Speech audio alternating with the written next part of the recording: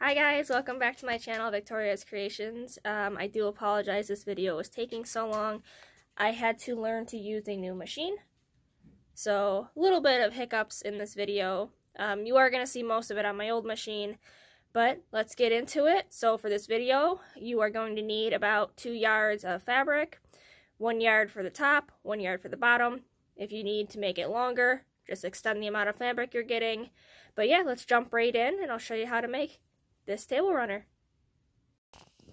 So for this project, you will need to cut out 4 squares and then 16 little ones, so 4 of each color.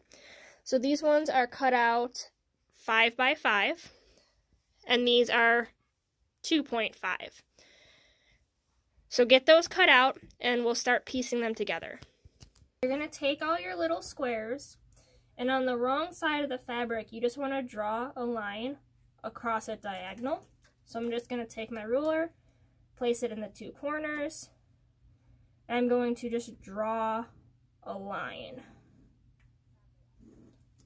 So do that with all your remaining pieces, and then we're going to start stitching them onto our bigger squares.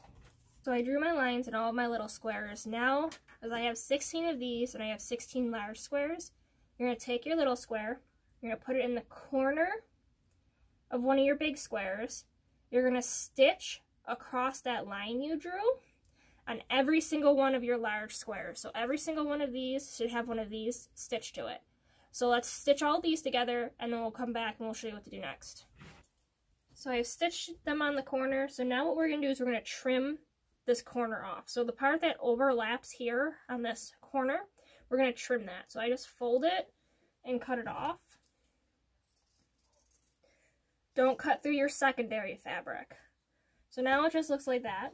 So now we're just going to flip this over and we're going to iron that.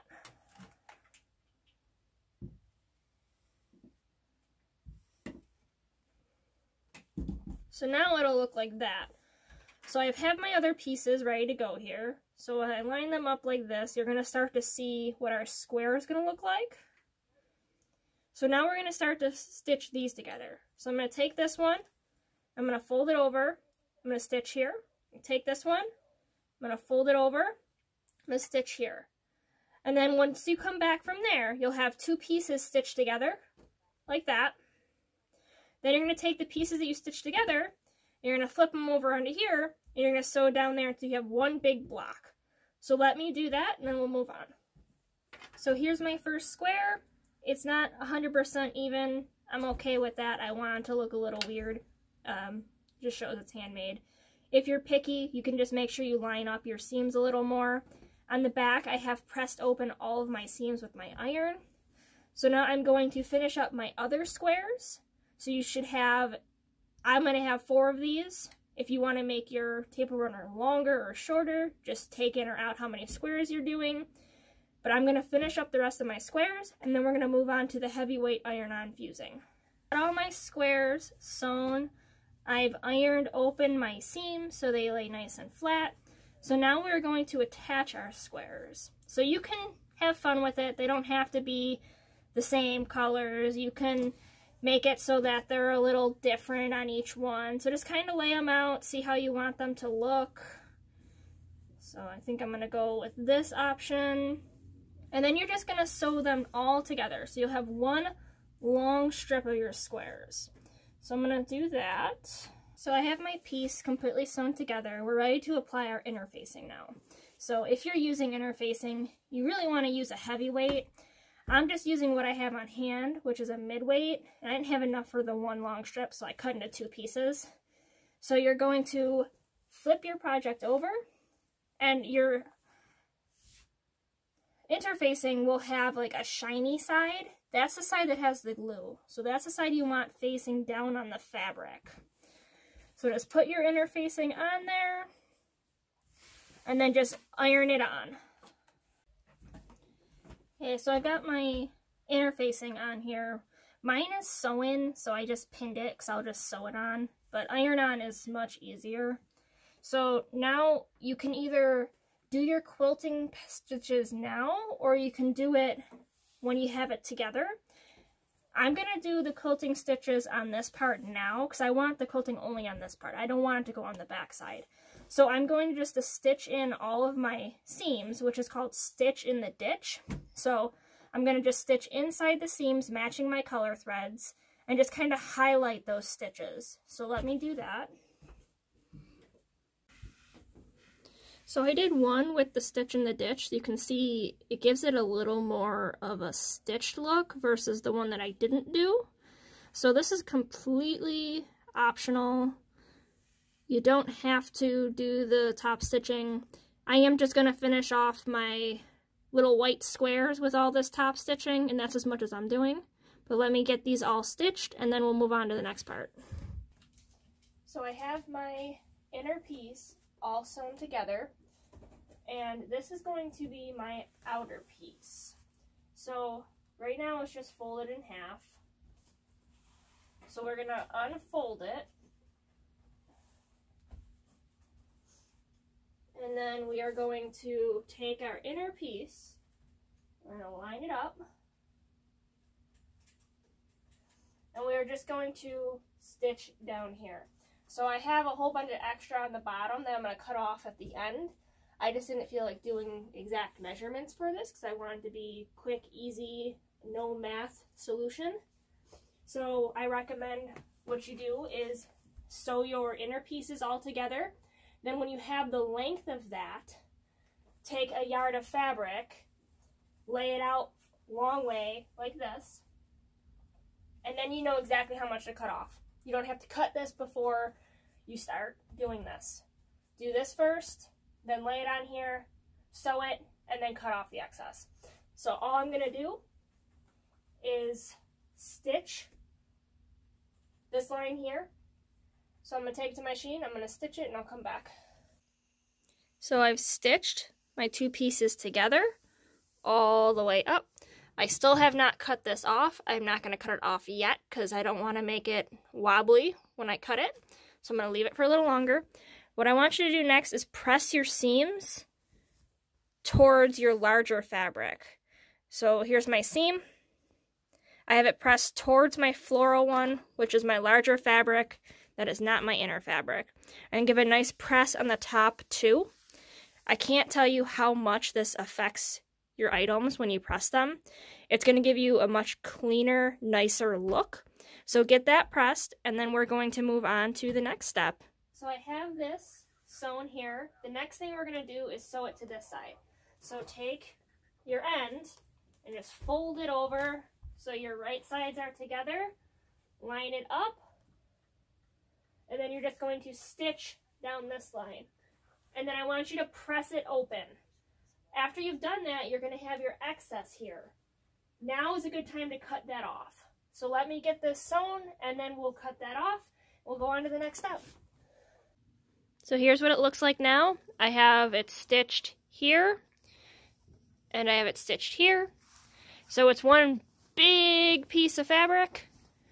So now what you're going to do is inside it out. So let me get that done, and we'll move on.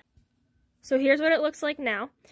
So now we want to make our space on this side and our space on this side the same size. So use your ruler, measure how much this side is. So right there I have 4 inches, and here I have 3. So I'm going to want to make this side a little bigger. Once I have these the same size, iron it in place. So you got a nice crease on your ends. And then we're going to do some little bit of weird stitching, which is going to finish off these ends, and I'm going to show you that.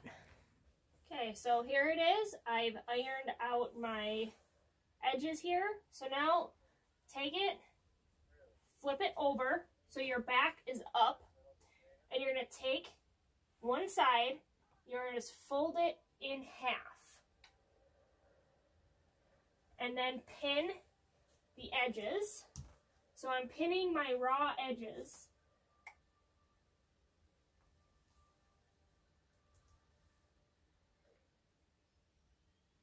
And then you're going to do a 1/4 inch seam stitch across the top here. and across your other side. So both sides are going to be stitched, fold in half. Your right side should be on the outside. Okay, so I have my end stitched. Now what I'm going to do is on my folded edge, I'm just going to clip the corner here. Don't cut through your stitching. So just going to take it, just going to give it a little bit of a clip, like that. Come to this folded edge, do the same thing. Okay. Now we're going to open it up. So pretend it's a hood, like you're going to put it on your head, and just do this. Okay. So it looks like that. And then press the seam. Not here, just the seam.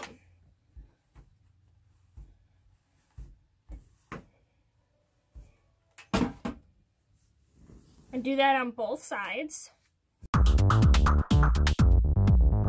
Now we're going to inside out this part. So we're just going to kind of push it in like this. Poke your corner out.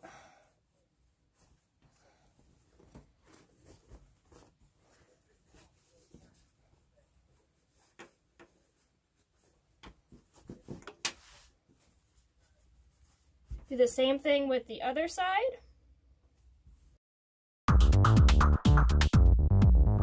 So there's that. So the next thing you want to do is stitch down your opening so that it doesn't lose things inside of it. So make it straight. And I like to press it here so when I'm sewing it, it doesn't move. And then I'm just going to do an edge stitch right across here. Any stitch you want. I am going to do a zigzag stitch.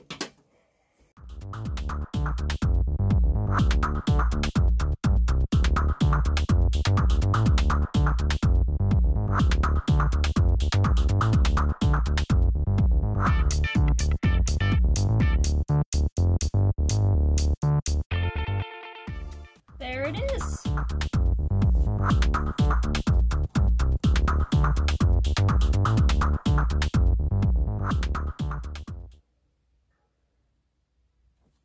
So that's my table runner. So let's move on to making some placemats.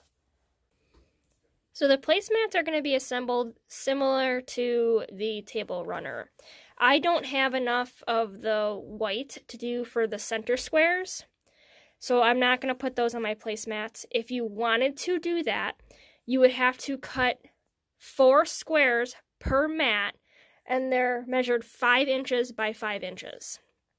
But what I did is I cut out 4 per color of each square, 8 inches by 11 inches for my squares. So I'm going to do the same thing I did with my table runner. I am going to sew these together into a square. So I'm going to stitch these together, then I'm going to do the purple and the pink, and then stitch them together until I have one big square. So let me do that, and then press my seams, and I'll be back. So I got my square sewn together. Again, I didn't put my little one in here only because I didn't have enough. The next thing you're going to want to do, this is optional. I am not doing this because I don't want to buy heat bond or any more interfacing.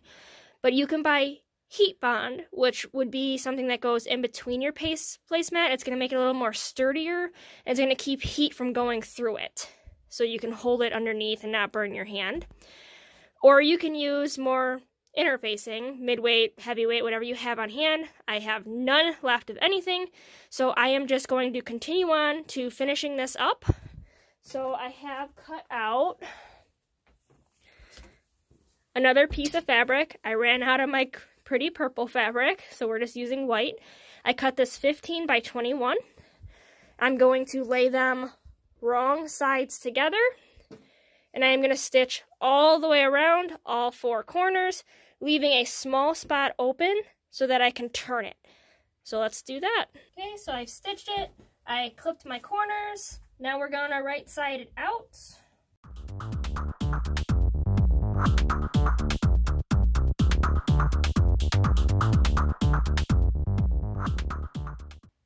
Okay. So then smooth it out, and then just do a top stitch around, and you got a placemat.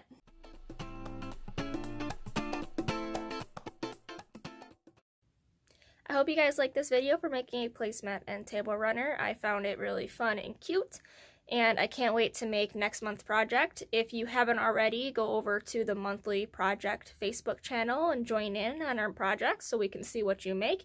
And please like and subscribe for future videos. Have a great day, everyone. Can't wait to see your projects.